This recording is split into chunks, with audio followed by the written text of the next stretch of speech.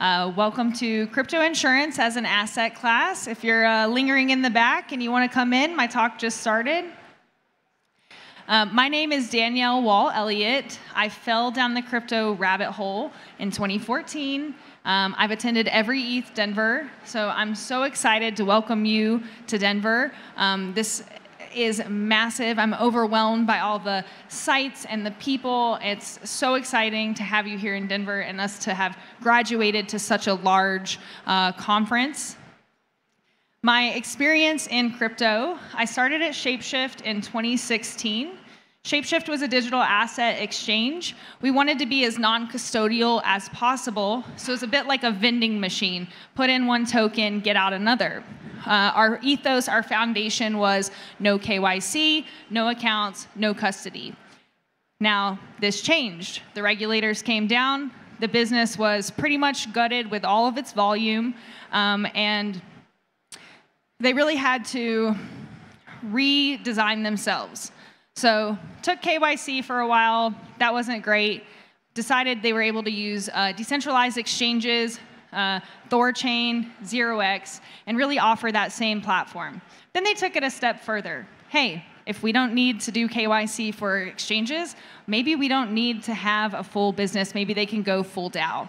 So I was able to work there for 6 years doing the operations and treasury management of over $100 million. And I learned so much about crypto, going through the bear and bull market, growing a team from 12 up to 150, back down to 75. Taught me a lot about what it is to be in crypto, what the foundation is, what I believe in. Now I'm the COO at Nayms. Nayms is a digital insurance marketplace. What we believe is that insurance is going to be this missing link, this gateway that crypto needs for mass adoption. So I'll get into that a bit more as I go on. I'm currently the co-host of The Missing Link, a podcast where we discuss crypto and insurance, how it all comes together, and talk to founders and leaders in the space. Would love to have you subscribe or take a listen. So, what you need to know about me is I have a passion for decentralization and taking power away from governments and corporations and banks and returning that power back to individuals. Very passionate about the crypto space and this global economy that we're all building together. Today, my talk is we're gonna talk about some problems. One, the crypto industry is severely underinsured. Custodians can't afford enough insurance to protect its users, and individual crypto insurance, that's kind of my take, is that's the future. Why would we trust these custodians any more than we already do to protect us when we can protect ourselves? The overall insurance and reinsurance industry needs capacity. And so they're always looking for alternative sources of capital. Well, we think they can find that in the crypto ecosystem. Risking your capital for reinsurance via Nayms or just this overarching crypto insurance ecosystem is a tokenized real-world asset that's earning real... Uh-oh. Hold on. Technical difficulties.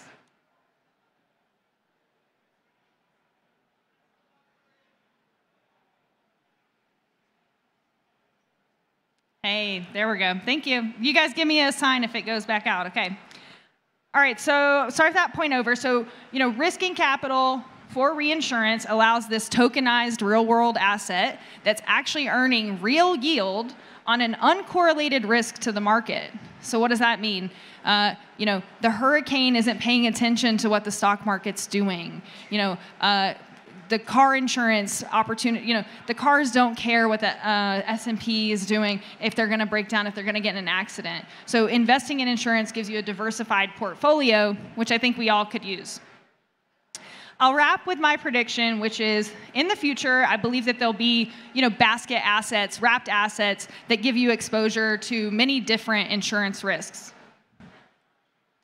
So the current crypto insurance landscape, less than 1% of all crypto is covered and insured, and less than 3% in DeFi. So DeFi does have some more opportunities than traditional crypto. And there's a huge market opportunity for us to realize. So one point is it's mostly insured in dollars. So if you've tried to sign up for like a Fireblocks account or some custodian account, they will tout, oh, we have $50 million in insurance. And I'm like, oh, is that for me, for my account? No, that's across the board for the whole, anyone that's having funds with this custodian. We all know what the crypto market can do. We know it can double overnight. That's not unheard of. So, insuring in dollars, I don't think is the most effective way to do this. I believe in native token amounts, which you can do if you're doing the policies on chain. That's the future. We all know the hacks in 2021. They accounted for $2.6 billion in losses, $10 billion in the wider crypto space. Obviously, 2022, we're still racking up the numbers there, but it's way, way past that.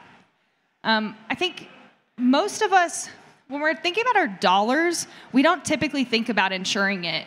But the rest of our lives is like wholly insured.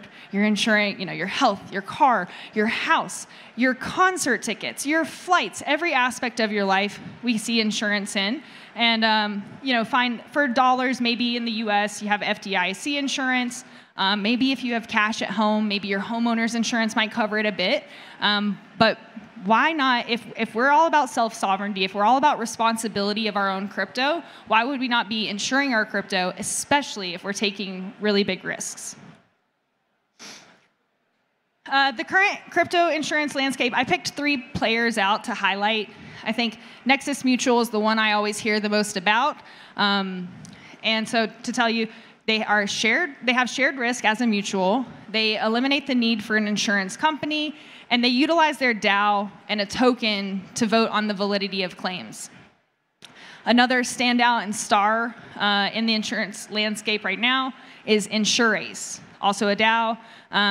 They have 142 protocols actually protected. So you can go there right now and get insurance for some of these at the bottom: cold wallet coverage, custodian risk, smart contract vulnerabilities. The reason I say they're the star or a standout in the space is they've actually paid out. They've proven that it works. So they paid out almost $12 million to 155 UST DPEG cover holders. So people that saw, okay, Tara, maybe it's a little risky, bam, they were made whole. Breach. I got a breach policy. It's the most easy insurance policy I've ever gotten. I love to tout self-custody, but I believe custodians have a space, or have a place in our space. And so I was able to get policy for, I have some crypto on one of these exchanges, and it was super easy, really clear, affordable, and it gives me that extra layer of protection. So we talked about some, I mentioned some of these, but I'll say it again. So what you can get right now, and albeit as a small industry, but cold wallet coverage, custodian risks, your smart contract vulnerabilities. I've seen initial DEX offerings, so it's kind of like the ICO when you're first investing in a token. Stablecoin DPEG, and then NFTs. I see that a lot as being like a hotter topic in the space. Oh, I got to go faster. Whew. All right. Custodians need insurance.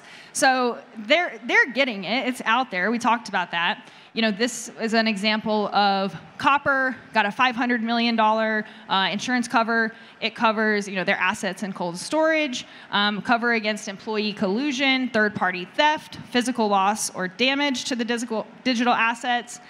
This cover was organized by Aon. Aon is the largest UK insurer by market cap. So they're from the traditional space, and they're taking notice of the crypto world. They are participating. I like to talk about, CZ and Binance team. They're doing a form of self-insurance. So it's amazing. It sounds so good. Wow, $1 billion of self-insurance in this SAFU fund. That sounds epic. And they've used it. They've made their customers whole. But when you look at the exchange total holdings, it's about 75 billion. So if they have any large-scale attack, the SAFU fund's not going to hold up. I don't need to waste too much of my talk on this, but what the fuck, FTX, SBF, $10 billion of theft. And even if they would have had insurance, if it was actual negligence by the team, would that have even been covered? So then we see the contagion throughout the industry, BlockFi, Salt, and so on. So again, these custodians, we trust them to some level, but could we trust them more if they had more insurance coverage? I don't think that they could afford, nor could they find enough coverage to insure all their customers' assets. So a few examples, okay, Coinbase, Bitstamp reportedly have some crime policies, BitGo, FTX US had a $7.5 million policy from Aon. Again, these are drops in the bucket. What I believe is the future of this crypto insurance industry is that individuals are more likely candidates to get policies. So I foresee a pop-up for insurance just like concert tickets, flights, and so on. We're already seeing this with some DeFi protocols. GMX exchange allows liquidity providers to purchase coverage. You can see it there at the bottom. Purchase insurance right at the checkout step. So why, I feel like I say this a lot, but like my team, hi Nayms team, we come to these crypto conferences, we talk about insurance, and it's kind of like, oh, insurance? Like that's what you guys are doing? It's not very sexy. It is. But then we go to these insurance conferences, and they're like, crypto? Really? Crypto? That's what you're doing? It's like kind of like a joke. So we're right in this middle stage. We've got one foot in the traditional space and one foot in the crypto space. And I believe, why do we need insurance in crypto? One, to promote the mass adoption. Institutions, what are they waiting for? They always talk about how it's so risky. Well, how can we, bring that risk down? Insurance. Reducing the risk to investors. If a company is public, they have a fiduciary responsibility, and so crypto seems risky, so if they can mitigate that risk. And then we all know crypto is a honeypot for bad actors. It's easy to misappropriate, so that crypto is gone. There's no customer support to call, so why not protect your risks? Why does the traditional insurance world need crypto or blockchains? So traditional insurance, it's old school, it's antiquated. Lloyd's of London's been around for like 300 years. Let's move it into the 21st century. Let's use these tools that we all know and love. Insurers, they don't let liabilities sit on their balance sheet. They get reinsurance. So hedge funds, pensions, they put up this capital as reinsurance. They earn a return from premium payments, and they're on the hook if something happens. If a claim needs to happen, their capital gets used. But these positions are not liquid in the traditional markets. And so let's take that hurricane example again. If the hurricane's off the coast, well, they're just going to have to deal with it. If it's tokenized, if it's on-chain and it's tradable, then now there's a market to go in and out of these positions. Making it more accessible, opening up this idea that they can have access to this alternative capital. I said this earlier, but crypto and cannabis are the punchlines at the insurance conferences. They say, oh, there's not enough data for crypto insurance. That's all we have. We got data coming out of our ears. It's all on chain. We have Chainalysis to tell us about these hacks. We are tracking it. So I actually don't think the problem is not enough data. It's just not enough education on how to utilize the data. So if you'll forgive me, I'll do a quick shill of Nayms. So Nayms, what we're working on, call it powerfully smart risk transfer. We are using the Ethereum blockchain to facilitate efficient insurance processes, outsourcing the trust to smart contracts, allowing you to write your coverage in native assets so you can insure your ETH in ETH. Again, this idea that new sources of capital, the insurance industry needs new sources of capital. Hey, we need to have real yield on our crypto. I'm sick of fake yield. I'm sick of rewards. I'm sick of pump and dumps. I want my crypto to earn real yield on real world assets. Also, it taps into this uncorrelated investment opportunity. Again, holding this insurance risk diversifies your portfolio more fully. It allows you to earn these real yields, again, uncorrelated to the market. All right.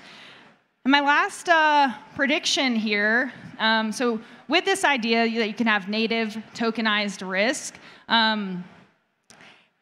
so right now with Nayms, okay, like I said, we're kind of in this one foot in, centralized, like we're fully regulated. The capital that comes in has to be accredited investors. But being this kind of like, how can we give access to the full, wider crypto market? So my prediction is either through us, through other methods in this space, there'll be index tokens. There'll be these basket tokens that can represent a portion of each of these cells, each of these risks, and users can just buy one token that gives them this diversified exposure to multiple insurance risk, and you don't have to be the fully accredited, do the whole deep dive into the industry. So that's where I see it going. Again, I love to just say, like, I want crypto to mature. I want crypto to actually have something that backs it to give us the yield so that we can have a sustainable industry long term rather than these like really big like spikes and peaks, the ICO boom, DeFi summer. It's like, let's build these sustainable long term yields. And I think insurance is the way to do that. One of the ways. So to reiterate, the crypto industry is severely underinsured. You can go out and find some policies on your own, and I would recommend doing that rather than relying on these custodians for you. One, they can't afford enough insurance to protect all of the users, and we value self-sovereignty, we value responsibility in ourselves, so let's take that responsibility on and insure our own assets. The insurance and reinsurance industry, it needs capacity, and it's looking for alternative capital. And in crypto, we have that capital. We have it. We want to earn yields on our crypto. So I think that they're a match made in heaven. Risking capital for reinsurance is earning yield on an uncorrelated to the market risk. And my prediction in the future is that we will have more widespread access to like the whole crypto industry will be able to buy this like basket asset or index asset that could give you exposure to many different insurance risks. I'll wrap up and say thank you so much, ETH Denver, John Pollard, Danny, Kent, my friends, people that I've worked with for many, many years. Thank you for putting this on for us. It's a gorgeous event. Thank you all for coming. Follow me on Twitter, and a shameless plug for the podcast again, the missing link, wherever you subscribe to podcast. Thank you.